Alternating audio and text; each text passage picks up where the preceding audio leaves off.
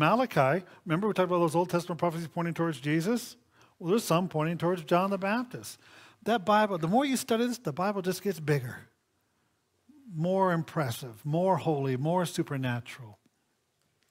Malachi 3, verse 1, I will send my messenger who will prepare a way for me.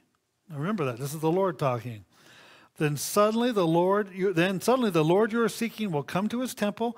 The messenger of the covenant whom you desire will come, says the Lord Almighty. He says he's sending a messenger to prepare the way for me.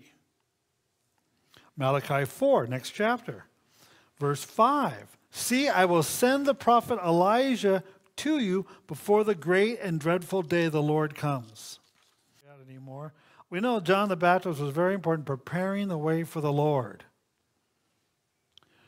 Things we can pull from this. That prophecy comes into play again. Like I said, it makes that Bible bigger when you read these things. And then God is using the most unlikely candidates. You're going to have someone have a kid. You go out and find the oldest people you can. That is unlikely. Not the way we would do it, and exactly the way God would do it. Why? Because it helps show it's him.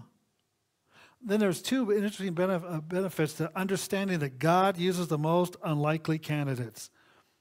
That means he could use me or you.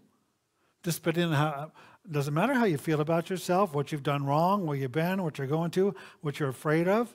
If God can use other unlikely candidates, he could use you. He could use me. And to me, that's inspiring that God works like that as I read these words. Too old to be parents. We already mentioned Abraham, Sarah, Zechariah, Elizabeth. God uses the most unlikely candidates is a great message to remember from this story. A second application of this. You know what this also means besides the fact that he could use you despite your flaws, your past? That means he could use somebody else. This helps you. You know why? Because other people aren't that much fun to hang out with sometimes. You know, insert your favorite thing, but they're out there. You know, the ones who talk too much, the ones who don't talk at all. Neither one's much fun to hang out with. You know, the ones whose hygiene isn't what it should be, not as much fun to hang out with. Those who are one-track minds. I've been talking lately about one of my particular doctors who makes Spock look warm and fuzzy. You know, I can tell we're not going to hang out. We're not going to hang out.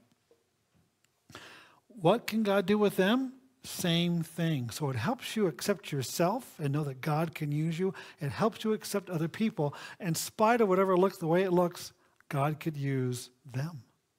That gives you a bit of hope and a bit of patience, a bit of understanding. You know, that even though they may be rough, we'll be kind, just call them rough, they could be polished into a diamond when God gets done with them.